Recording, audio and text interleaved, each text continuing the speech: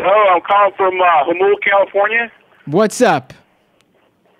Hey, I'd like to know if we can have an honest and civil debate about our voting system without getting mad at each other.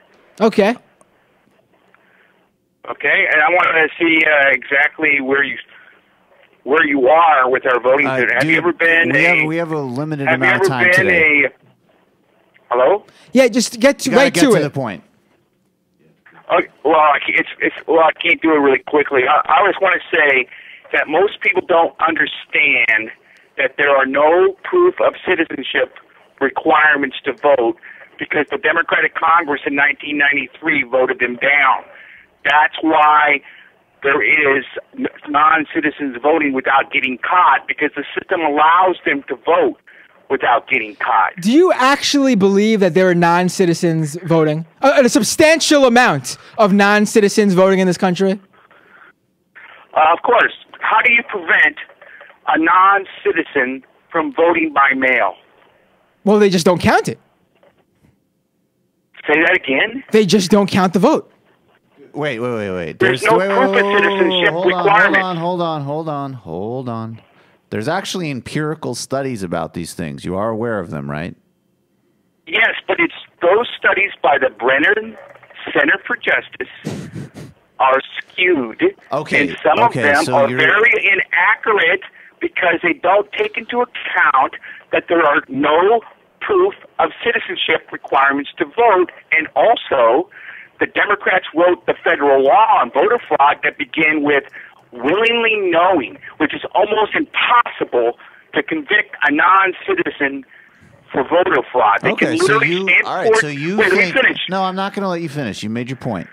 So you guys, that's what you do. You won't let me fit. You won't let me say the whole point. No, I'm not going to let you take over the entire fucking show. Listen, we're telling you. You're interrupting me every 5 seconds and not every 5 seconds.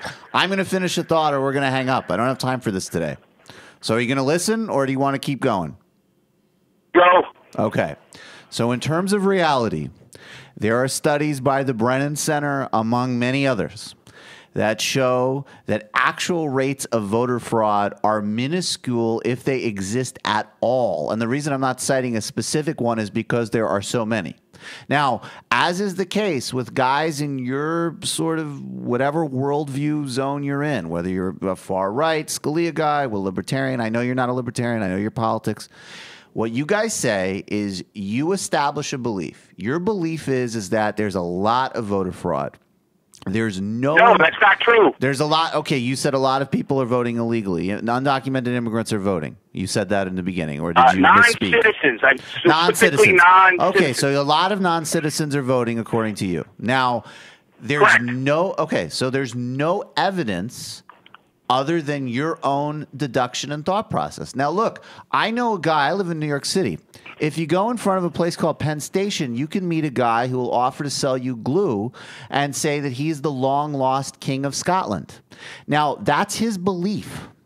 I could explain to him that that's not a valid belief. That's not really going to make much difference because he's pretty convinced. And my conversations with you have taken a similar course. So I get that you believe things. I get that you read some stuff, and that's great. Bravo. But as soon as we get to empirical reality, you just say that's not true, that's not true. And, it's skewed. Can we talk about reality for a second? You didn't answer my question. I asked you a simple question. Okay, what is it? Go ahead. Explains my whole premise, which you can't prove. I'm explaining your whole premise because I'm talking about what actually happens. I'm talking about what actually happens. I'm not interested in debating your premise. Let's just hear the question. Let's just hear the question, then we got to go. Go ahead. We got to switch soon. Okay. How do you prevent a non-citizen from voting by mail? Answer that question. Well, here's what you do. First of all, you're not answering it. Okay. If you do that one more time, you're going to be off. So you need to calm down. All right? Can you take a deep breath? Can you answer the question? Can you take a deep breath? Because I'm not doing this today. Can you take a deep breath? I'm taking a breath, but you better answer the question. All right, buddy. Take a breath.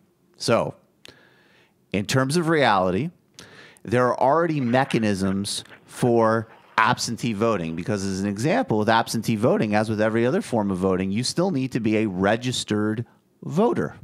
There is a process by which you register. It just doesn't involve mandating a photo ID. Okay? The notion is you make it as easy as possible for people to vote, just as people like you should say it should be as easy as possible for people to own heavy artillery and firearms, even though the Constitution is much more ambiguous about that. So that's the answer. Again, then we also have to go again to empirical, actual reality, things that are happening in the real world.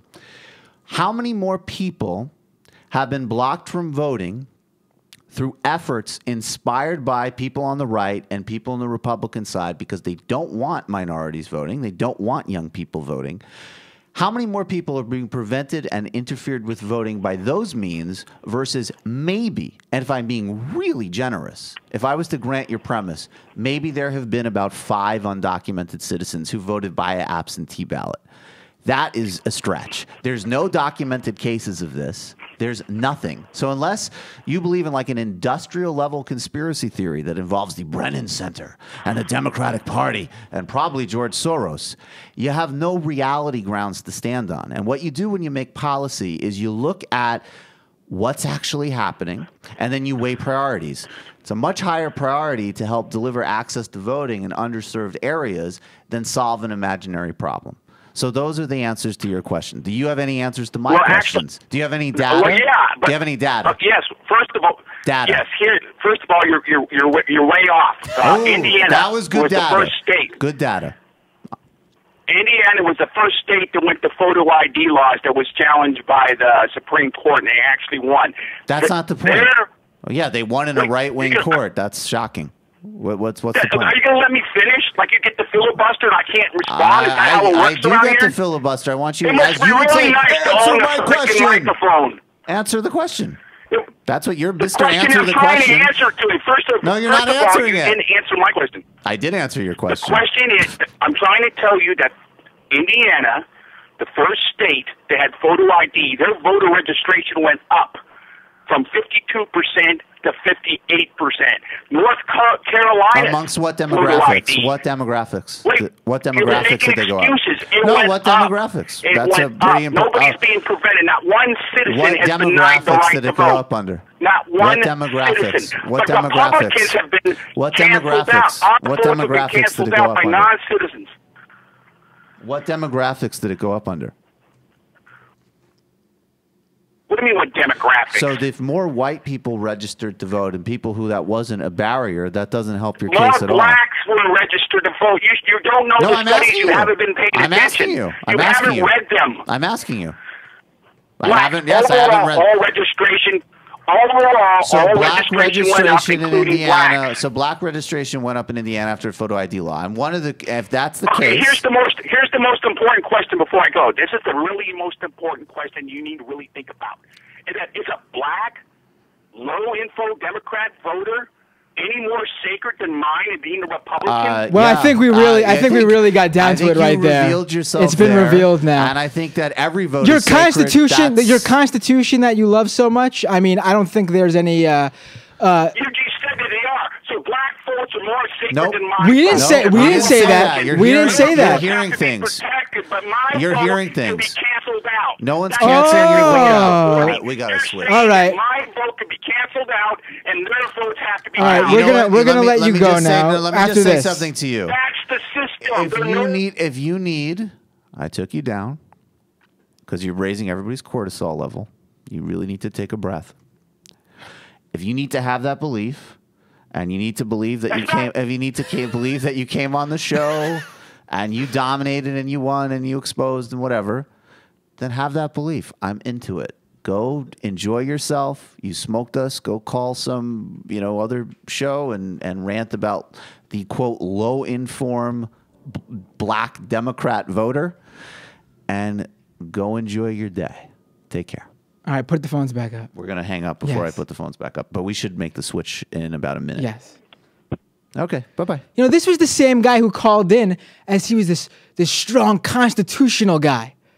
It's all about is there anything in the Constitution, Michael, about black voters and how much their vote counts compared to Republicans or white voters? Well, in the classical sense of the Constitution, that this guy seems to have a lot of sympathy for. That's true. Actually, yeah. Maybe not the best point to make when talking about this classic constitutional guy.